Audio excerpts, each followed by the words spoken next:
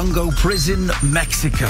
Isolated in the barren Baja Desert, this fortress of discipline and punishment is designed to contain and control over 1,000 inmates. My name is Paul Connolly, and I'm on a mission to experience life as an inmate in one of Mexico's toughest prisons. This is stark and cold and imposing. I'm given rare access to Echo Block, a maximum security lockup for drug cartel bosses and hitmen. The Watchtower snipers reveal what it's like to be the prison's first line of defense. Do you think you could kill someone? Yeah. And I spend the most nervous night of my life, banged up with some serious criminals. I'm only ever one decision or one quick move away from being seriously hurted here. This is Mexico, the real Mexico.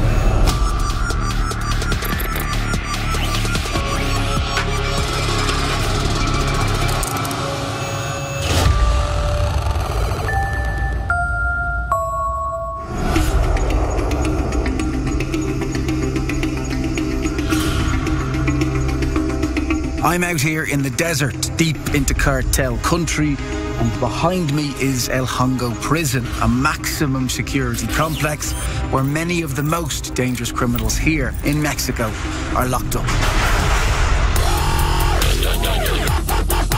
And the main reason for that can be found 30 miles west. In Tijuana, the chaotic border town that's become a virtual war zone, where ruthless drug cartels fight for lucrative drug smuggling routes into the US.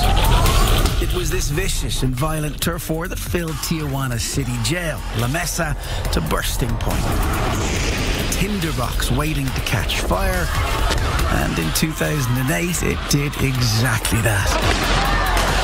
Triggered by the death of an inmate, the jail was rocked by 2 days of violent riots. The desperate and bloody battle to regain control spilled onto the surrounding streets, leaving 23 prisoners dead.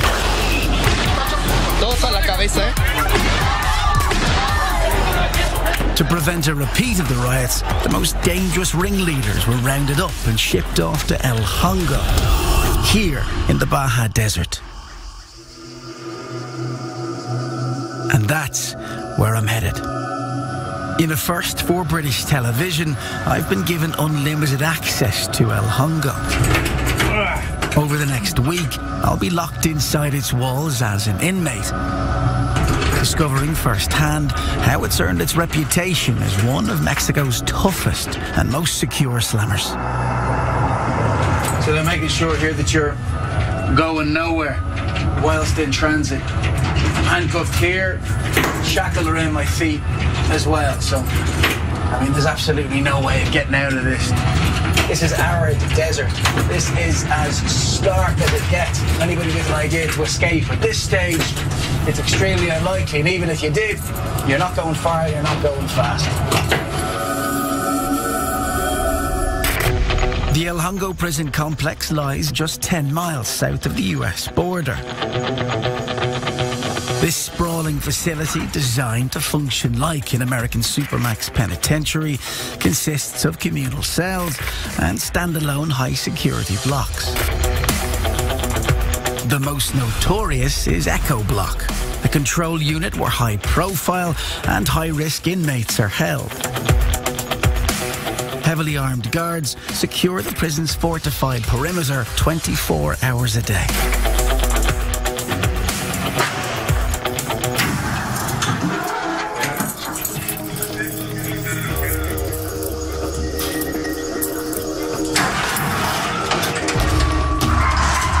As soon as I'm through the door, the booking-in process begins. Full name? Paul Dermot Connolly. Where are you from? From Dublin in Ireland. Discipline and a zero-tolerance approach to drugs, alcohol and tobacco are strictly enforced in El Hongo. Turn around. For every second of every day, prisoners are monitored and controlled by the guards. They don't want another La Mesa. Turn around. And take off your coat. Take off my clothes? All of my clothes? Yeah, sure. Turn around. Okay. Give me a sweater. I've only been here a few minutes, but already the guards are laying down the law. With shoes? Any shoes? We don't go into a private room for this. People just strip in the hallway. Aquí es normal para todos. So here. They've been told to treat me like a regular prisoner. Close your eyes. Open your mouth.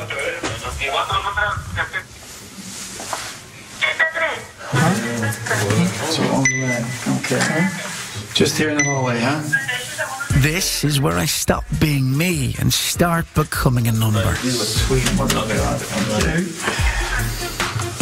Turn around. Pull your clothes. Okay, camina de este lado. You keep on the right side.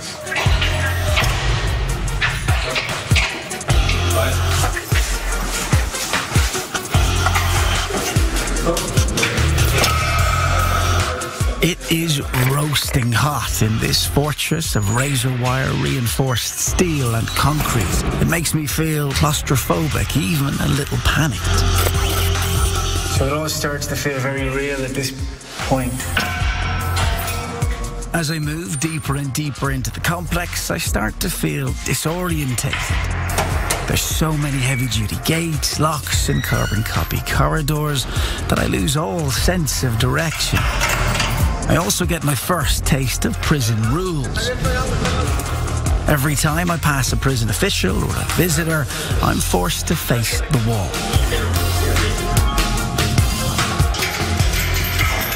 For me? All right.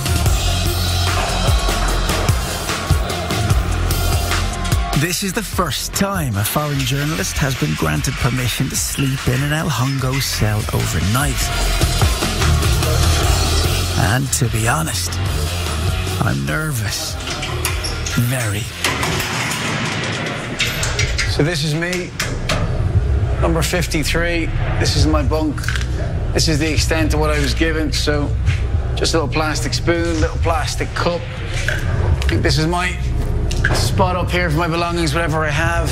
A concrete floor, rows of metal bunks and bright glaring lights. This cell is built for punishment, not for comfort. There is a mattress, then these two blankets, and I'm told, you know, we are out in the middle of the desert. It gets freezing apparently at night here. It goes sub-zero, the temperature. It's not just the cold that's going to keep me awake, though. I've been told that my new cellmates include some really serious criminal characters.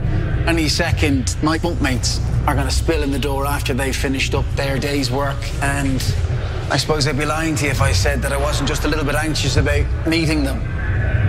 That I'm going to have to sleep in here. And there's minimal protection. If one of them takes a dislike to me, I could be in real danger.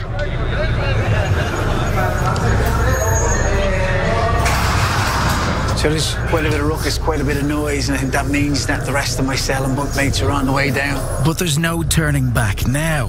I'm about to be locked inside this cell with 37 hardened criminals. Coming up, I'm banged up overnight in El Hongo. I have to go to sleep here. That's definitely the part that I'm most anxious about. And I take my chances in the prison showers. I'm only ever one decision or one quick move away from being seriously hurt in here.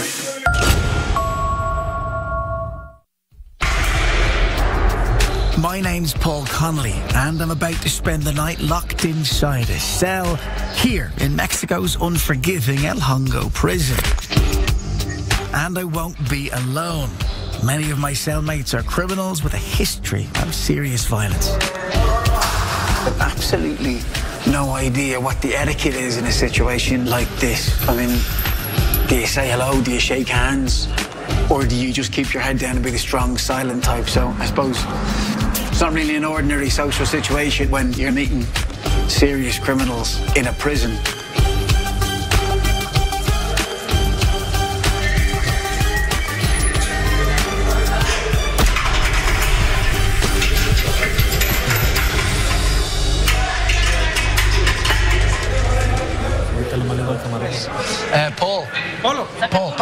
Pablo, yeah. What's your name? Ariel. Ariel, good to meet you.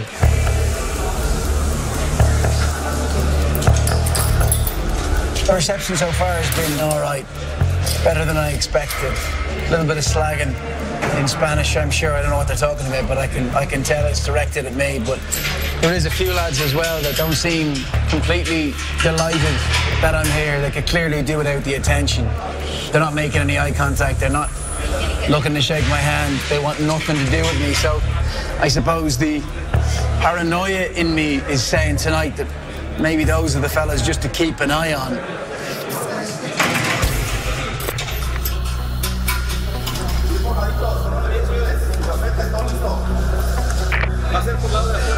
It's evening roll call. Guards use high-tech security measures to match inmates' fingerprints and pictures.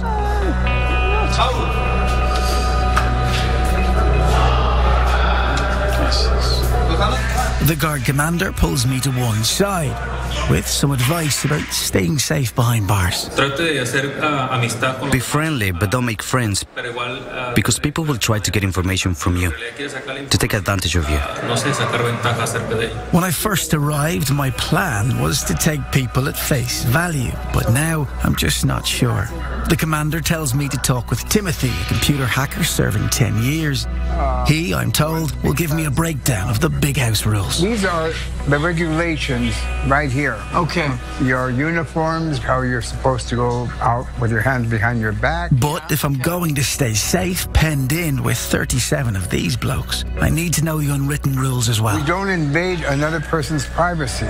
Nobody has the right to go into another person's bunk unless you have permission from that person. You respect the privacy of another person. If he's using the restroom, obviously you're not going to go and have a conversation with him, all right? Because the toilets have no doors. Right, that's because in other prisons, they'll close the door and they'll hit on somebody they want to punish, right? Lights are going to be out in about an hour and a half, and that's what I'm going to be by myself, locked behind these bars in a cell with 37 other blokes. That's definitely the part that I'm most anxious about. Now this cell is calm, controlled, but that, I'm told, can change in an instant. In 2013, prisoners in this block sparked off a full-scale riot. Guards were taken hostage and an inmate killed, so I know I've got to stay alert. This is technically lights out, but the lights don't go out. Apparently they stay on all night. What's troubling me now is the types of crimes these guys are in for. They might all seem like reasonably decent fellas today, but sure, I don't really know any of them, you know. And, what just keeps going through my head is how vulnerable I am here, how exposed. You know, if someone decides in the middle of the night they've taken a disliking to me being here, then it can all happen very quickly. And I think that's what's probably going to end up keeping me awake.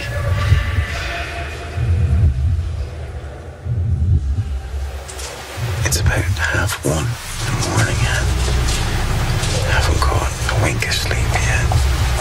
What feels like every 5 or 10 minutes, one of the inmates will keep coming within a few feet of the back of my bunk. Just feel on edge. All I know is I'm exhausted.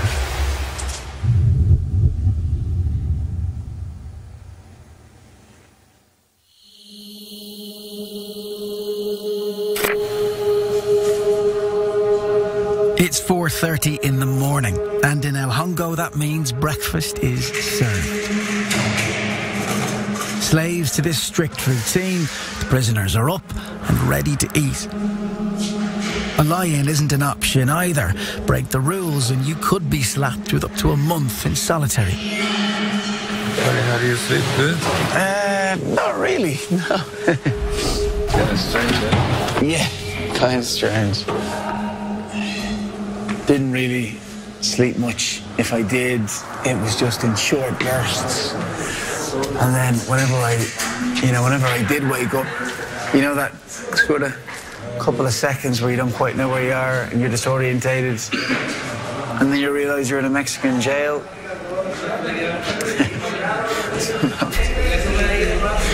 That was a little strange.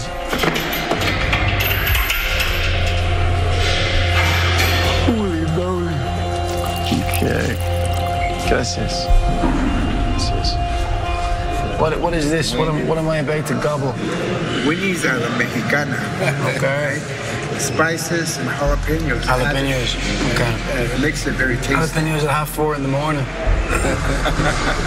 Why do they keep the light on all night? Why doesn't lights out mean lights out?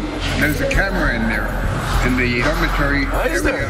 And they need the lights on to make sure that everybody's fine, everybody's doing all right. To stop people from getting in fights. Yeah. Although CCTV cameras cover every move the inmates make, there is one blind spot: the showers. If a prisoner is going to be attacked, it's most likely going to happen in here. Is that water hot now? There's no hot water until November. There's no hot water till when? November. We're probably not going to hang around that long. Obviously, I've heard all the horror stories about what happens in prison showers. I've noticed everybody has half cut off toothbrushes. What's that about? Okay, that's a policy for state prisons. Yeah. That they'll file down the end and use it as a dagger. Somebody can use this as their shank. I'm hoping the cold water is all I've got to worry about.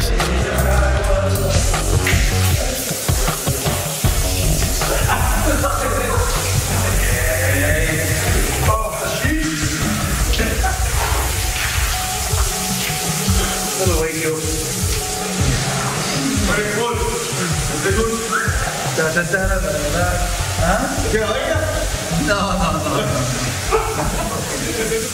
I've only been here about 24 hours now, but already it's becoming quite easy to forget where I am and who I'm in here with. You know, the reality of it is, but I'm only ever one decision or one quick move away from being seriously hurt in here, but I do need to keep my head on, you know.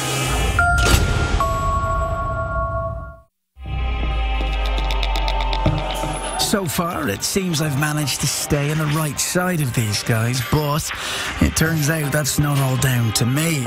Ariel, one of the cell's most powerful and respected inmates, has issued a block-wide warning. I'm grateful, but wary of what he might want in return. He is, after all, serving 16 years for kidnapping after a drug deal went wrong. What are you making? Pues le voy a hacer I'm making a little bag for my sister. So a little... So she can put her mobile phone in. Ariel tells me he took action because he was owed $100,000. And why did he owe you the money? What had you done for him? droga. Drugs, marijuana. It was drug money. It was a debt he had to pay me, one way or another. En eso, pues, Did any of your crew get locked up? un amigo mío se llama A friend of mine, Mario, he was also sent here for that crime. por ese delito. I mean, $100,000 is a lot of product. Did you grow it? Did you deal it? Yo I did a bit of everything, right? I've grown it, I've harvested it, I've packed it, and I have moved it. la he transportado. You were a drug trafficker then. Sí. Yes, that's what I used to do. So what was the most amount of drugs that you moved in your time as a trafficker then? 450 kilos. What's the street value of that? $150,000. $150,000 if sold at the border. So how many times a month or a year were you moving consignments that were that big? Uno por mes. Once a month. So you could, if you wanted to, earn millions. Sí, o sea que Yes, but you know what? In this business, as soon as you have the money, you spend it. Because it doesn't matter, tomorrow or next week you'll get some more. semana que viene agarramos más. All that cash counts for nothing on the inside, though. Here in El Hongo, you have to earn your benefits as a prisoner. You've got to earn your privileges, and how everybody does that is through work. Plenty of my cellmates work in the prison factory, but today my job is in the kitchen. It's about 35 degrees outside, so God knows how hot it must be in here. So how many prisoners are you guys cooking for every day? 1,000 1100, something like that. 1100. 1100. Yeah. You're one of the biggest restaurants in Mexico. Not that big, but it's big. One of the loyalist clienteles. Everybody comes back here. I can tell. Everyone comes back. It's crazy knowing that the bloke with the meat cleaver could be a violent criminal. In El Hongo, the guards never switch off. Can I ask what you're in for? I steal some places with a gun. Armed robbery? Something like that. Something like that. You would not want to spill this. It's heavy. With lunch prepared, it's time to deliver it to more than 1,100 hungry inmates. Not easy to keep her steady. Keeping someone waiting for grub on the outside is no big deal, but in here, it's one of the little things that can cause tension and riots. So, I better get a move on. This is not something you want to go spilling down a hill.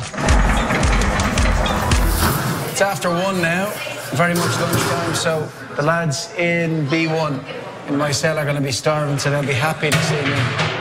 Right. So apparently the trick is to make sure I get at least one bit of meat in each one of these. Otherwise, I'm going to be leaving someone hungry and unhappy. From the looks I'm getting, I don't think the lads are all that happy about me mucking up their system.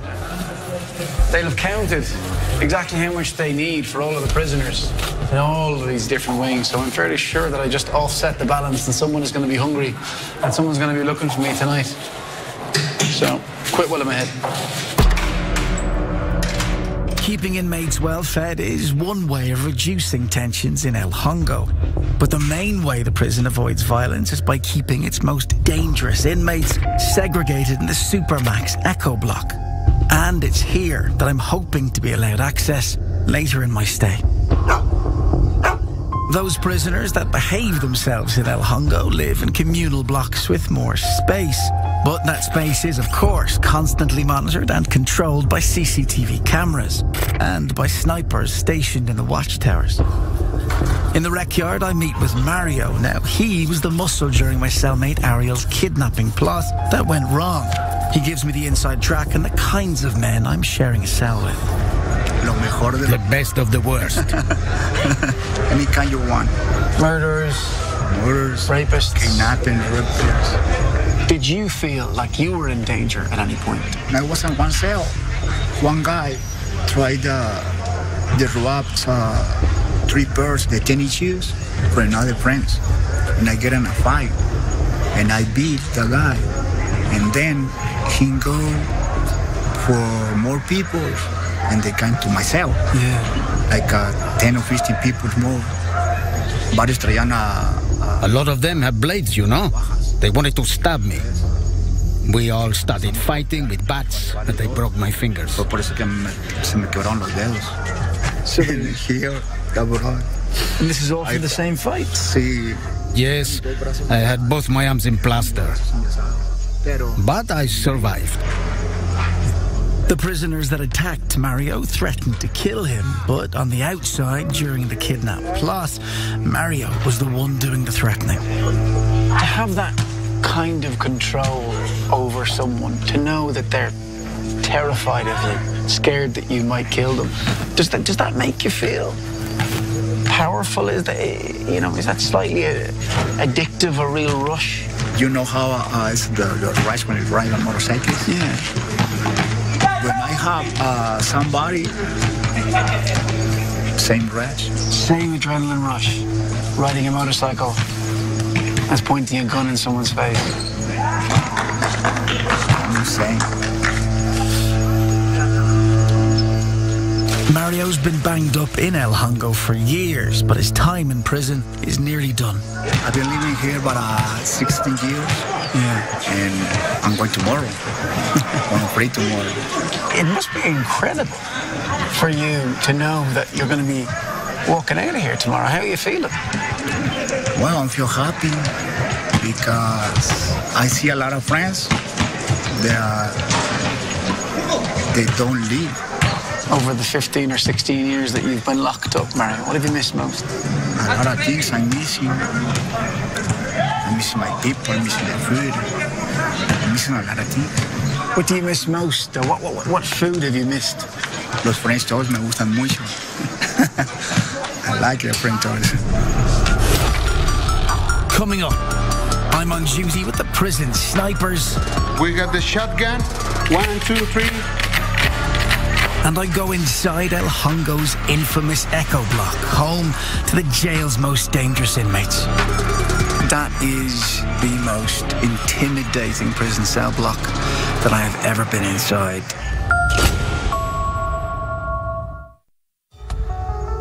My name is Paul Connolly, and I'm serving time as a prisoner in Mexico's El Hongo jail. This bleak concrete fortress is surrounded by scorched desert scrub. Escape is next to impossible. But those foolish enough to try will be up against an army of highly trained guards, with orders, shoot to kill if required. Inside, inmates spend most of their time working under the prison's strict regime. They only get to let off steam with limited yard time. There's an awful lot of criminals with bats knocking about, so... So which one do you think? This one? Okay. Yeah. Yeah? Okay. All right. Wish me luck, huh?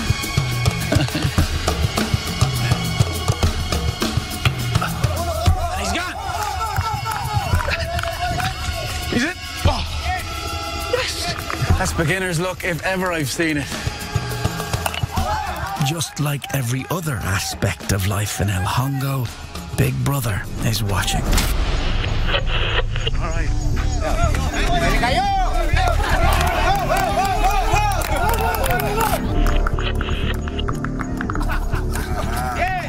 Did I get it?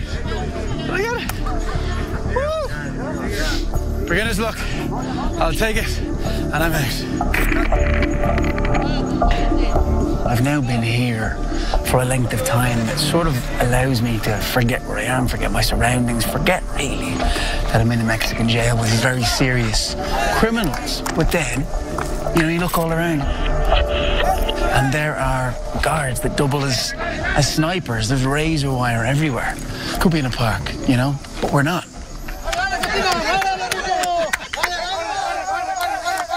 With the game over, word has reached the B-Block team that Mario is angry and upset. Today was meant to be his big day. After 15 years banged up for kidnapping, he was due to be released, but there's been a problem. Supuestamente me iba a ir a... I was supposed to be getting out today, but now I'm not. Jail officials gave Mario the wrong release date. Creo que no. They've given me another year and a half to do, so I'm not getting out now until 2017. Abril 2017. So you have another year and a half to do it. Years and a half. This is Mexico, the real Mexico. Yeah. But you must be angry. Genuinely. How are you feeling? Honestly, I'm feeling sad. They made me angry. They made me sad. See? I want to cry, but I had to be hard, Brave. Yeah, I had to be hard because this is the law. You were ready to go. You had one foot out that door. Yeah, that's so difficult because I have a lot of things, clothes, cosmetics, something. And I was given away. Hey, our friends, take this because I'm leaving tomorrow. So this is like a nightmare for you? Like a nightmare, yeah. I can see Mario is devastated, but he can't show any weakness in front of the other inmates.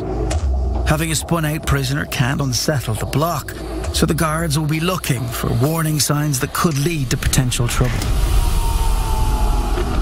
I'm halfway through my stretch in El Hongo, and I've experienced the prison's harsh regime as an inmate.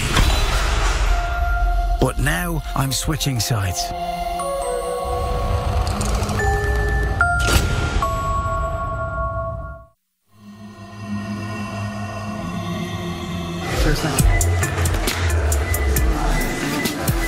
It's 7 a.m. Time for a changing of the guard. I'm going to discover firsthand what life is like for the guards on El Hongo's front line. Están trabajando en un centro penitenciario, así que quiero que usted se sienta comprometido. The guards know they must remain vigilant at all times. They haven't forgotten the La Mesa prison riots that left 23 inmates dead and several guards seriously injured. Violence and breakouts by cartel prisoners have also rocked the Mexican jail system elsewhere.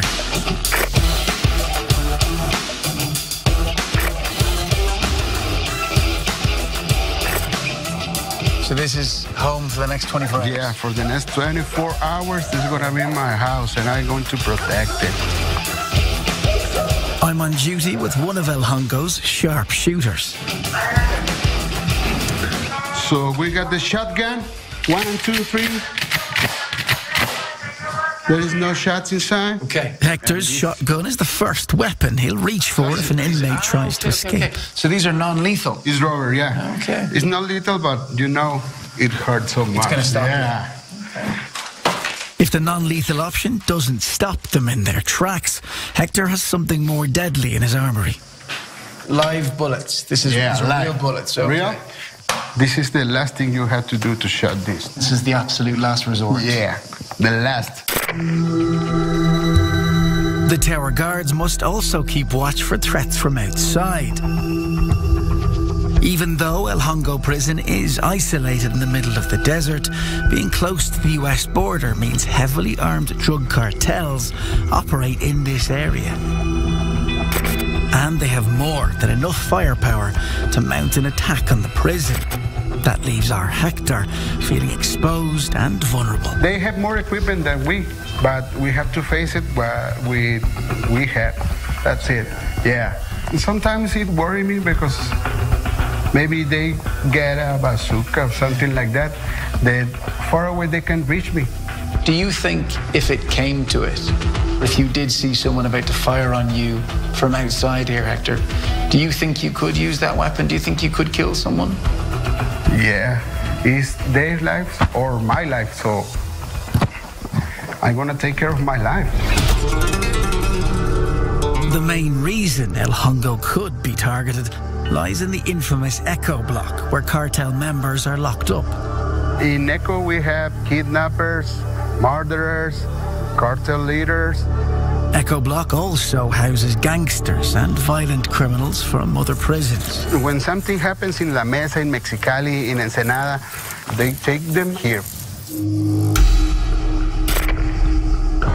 After several days of negotiation, the prison finally agrees to let me go inside Echo Block. There is a completely different feel around here. This is stark and cold and imposing and intimidating, to say the least, and that's all for good reason, because this is where the very serious criminals are held.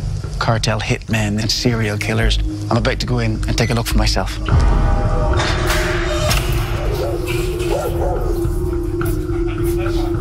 So that's your first indicator that we're in somewhere completely different. Guard dogs, attack dogs are a feature of the Echo Wing that you don't see anywhere else in the prison. That's just further evidence that these are pretty serious boys locked up in here.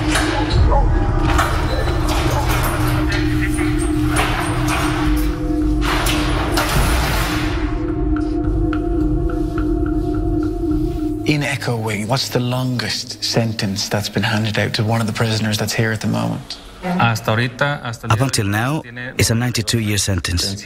92 years here? Mm-hmm. Do they see outside? Do they get yard time? That's correct. They have the right to time outside, to phone calls, and to family visits. I've only been in here a short while, but the atmosphere is oppressive. I can almost feel the misery seeping through the walls. It chills me to the bone, and I'm struggling to get my head around how, psychologically, you would survive in here. Umberto was 13 years into a 22-year sentence. I'm here for homicide. So you're here for murder? For murder. That's why I have to be here, you know. Umberto's been moved out of the general prison population into Echo Block for his own protection. The last year, I tried to kill myself. Here I tried to suicide, to commit suicide. I tried to kill by myself, you know, because when I was depressed, I was thinking that was the only way to get out from here. Do you still think you might try to hurt yourself again?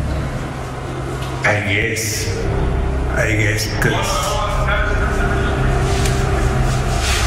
well, sometimes, you know, I have enough contact with my family, you know, and because I'm not from here, from this state. Okay. Right here, I have no family. I don't have no family, and I have no visit. I don't have no visit. Why is that? Well, my family, they are poor people. They came here. You know. They can come here to visit me. I have to do my time here, and I just gotta wait, you know, to get out.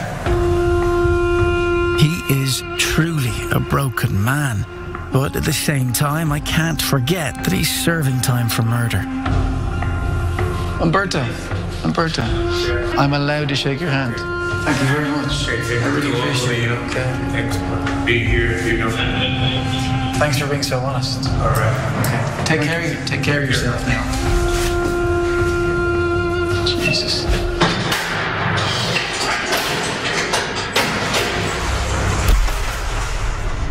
That is, without doubt, without question, the most daunting, most intimidating prison cell block that I have ever been inside. Even having been in there now, having seen what it's like to live in Echo Wing, I still cannot imagine what it would be like to spend 20 years in there.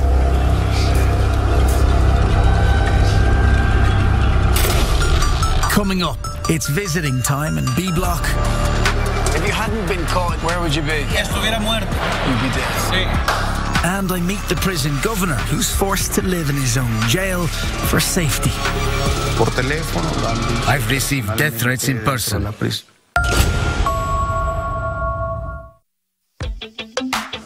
My name is Paul Connolly, and I've been spending time in Mexico's Supermax lockup, El Hongo. Today, B Block is a hive of activity. So there's a lot of sprucing up going on this morning. A lot of the inmates getting their hair cut and their head shaved because it is Visitors' Day today.